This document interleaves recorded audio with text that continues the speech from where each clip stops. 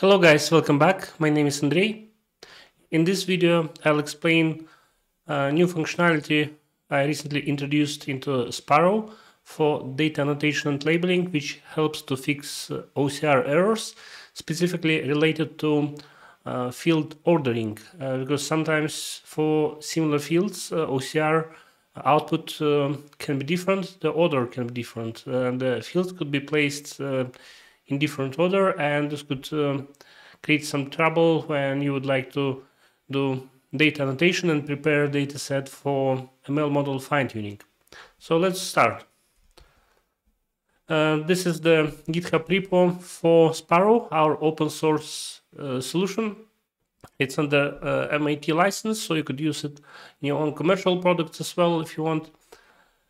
And yeah, this is the source code, and this is the actual application.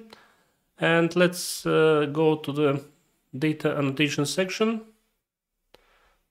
Okay, let's close the menu and we go to ordering.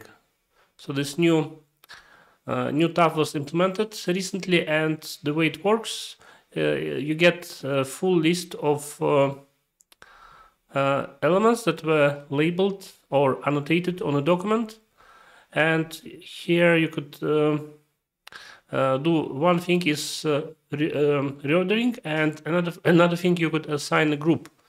For example, this one, item row 1, this is related to this data entry, and you may have multiple rows in a document, and then you could select and assign item row 2 and so on. So all the entries that belong to the same row, they assigned with item row 1. Then this group over here is a header, and this is a summary, like net worth, VAT, and gross worth. So depending on the document type, you might have different sections, and you could set up groups in a separate menu through the Sparrow. In a data setup menu, you can set up any groups you want, and over here you can assign them to the elements. But what I noticed often from OCR, you would get results that is not properly ordered. So for example, like for the invoice line, you may get description, and then you may get some labels returned from OCR, and next you would get, for example, VAT value or total, gross, and so on.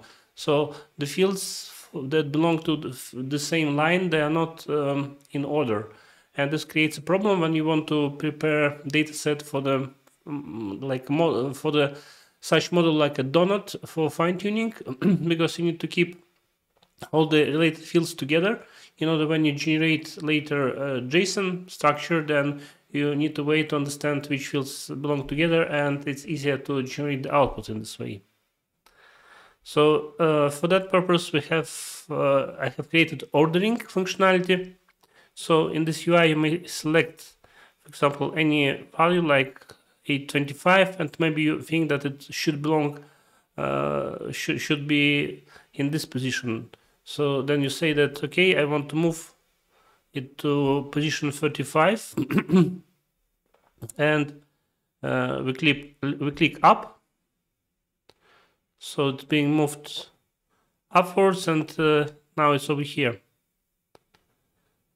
It's being moved. So yeah, then later maybe you think, okay, you should go to position 51, and we move it down, and it goes back to the place where it was originally in position 51. Because, okay, so this is just to show how it works. And the idea for this functionality is to be able to rearrange or reorder the fields and change the order that was produced by OCR to put elements in the proper readable order, the same like you would expect ML model like donut would return on inference time. Okay, so this is the new functionality, and yeah, another thing, I also managed to deploy Sparrow UI on a local environment, and then I'm using Ngrok service to make the application accessible outside of my private network or home network, and this means I could host the application on my own servers and allow users to work with the application from the outside. For now, I'm using a free Ngrok plan. You don't need to pay for that. But with free plan, you don't get option to set custom domain and other things like security and some load balancing and so on. But if you choose paid plan, then you get all those features out of the box from Ngrok. So it's kind of your private cloud, actually.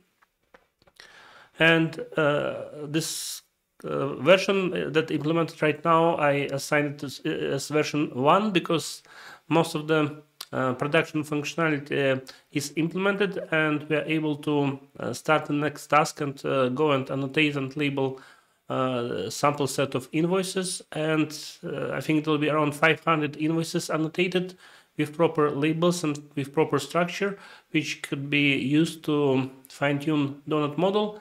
And we are going to open source those annotations and labels. I'll post them on the GitHub.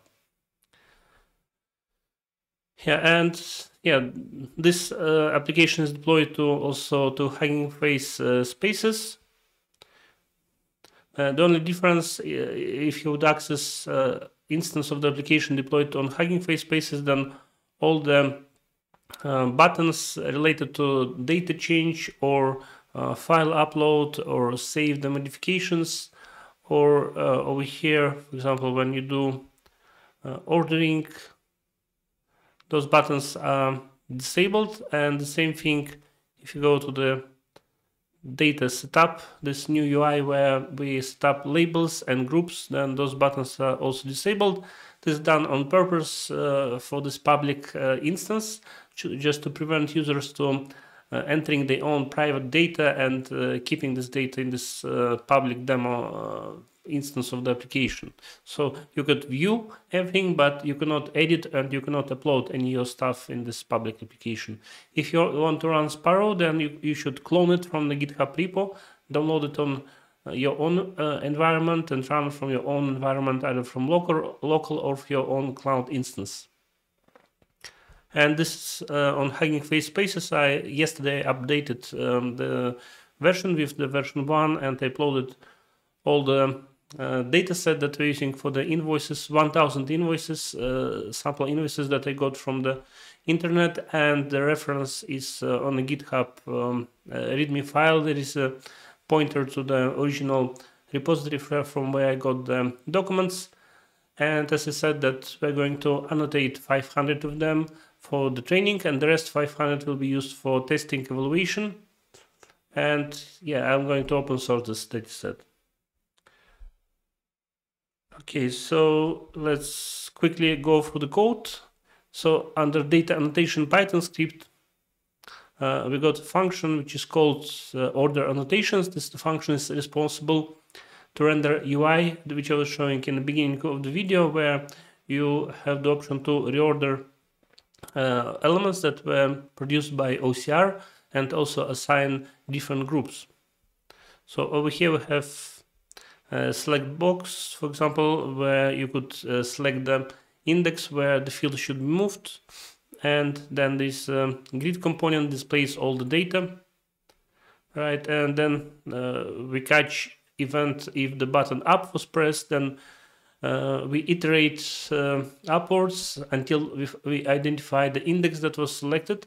If no index was selected, then the row will be moved upwards just by one row up. The same logic goes down with option when you click down. So we iterate down until we find the index. If no index was set, we iterate just one row down and so on.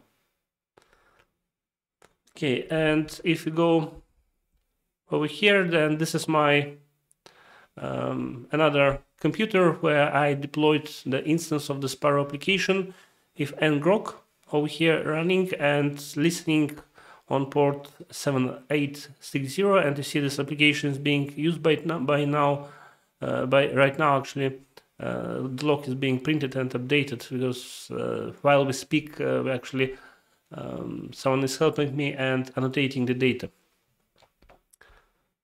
Okay, and this is the application, Streamlit application is running locally and it's being exposed to the outside so that other people could access the application from their own environment, and I don't need to deploy it to the cloud. I can run it on my local. This is very convenient. Okay, so let's jump to screen, and yeah, so thanks for watching, and hopefully you enjoyed and it was useful. I was trying to explain what's new is implemented, and if you're also doing data annotation and you're looking how to extract documents, data from the documents, sorry, and you're looking how to prepare your own data set. So this should be interesting to you, because Sparrow provides all the functionality which with Sparrow data and Sparrow UI, it covers all the functionality from data extraction with OCR, preparing the dataset, then mapping dataset with labels, ordering, and so on. And in the next step, which will be implemented, I'll implement scripts that are required in order to convert this annotated data in a format which will be suitable to run donut model fine-tuning on a Hugging Face infrastructure with Hugging Face API. So thanks for watching, stay tuned, and see you next time. Bye.